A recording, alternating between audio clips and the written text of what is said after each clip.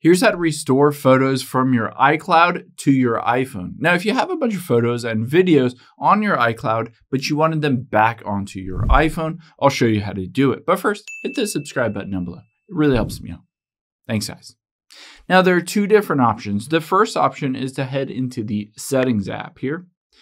And you can see at the very top, you're just going to tap on your name to get into your Apple account. Now from here, you can see midway down is iCloud. Let's just tap on iCloud here. And then next to Save to iCloud, we're going to hit the See All button.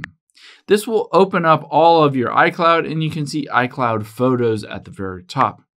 Now, if this is turned off, then essentially you have the iCloud photos and videos, but those are separate from the photos and videos on your iPhone. All you need to do to bring in all those iCloud photos is to just turn this on. By turning this on, it will automatically sync up everything. You can see at the bottom here, optimize iPhone storage or download and keep originals. Depending on the space on your iPhone, you can choose one or the other. However, this downloads every single photo and video onto your iPhone. If there are just a few, you can always open up a web browser and choose specific photos and videos to download. To do that, we're just going to go to iCloud.com.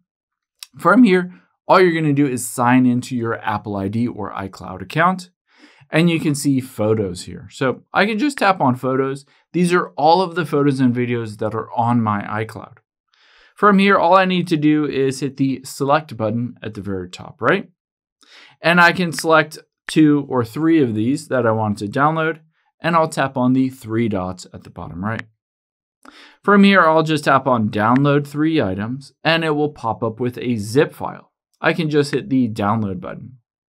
Now I need to find that and I can find it in the Files app.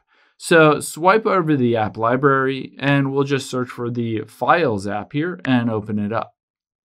Let's tap on my iPhone and then Downloads.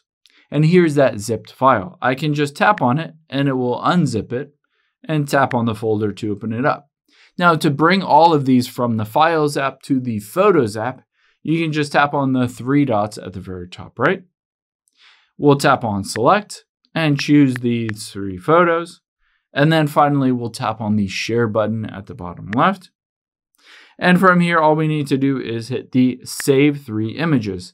And it will automatically take those 3 images and put them into the Photos app. Here you can see those 3 images are now on my device and into the Photos app.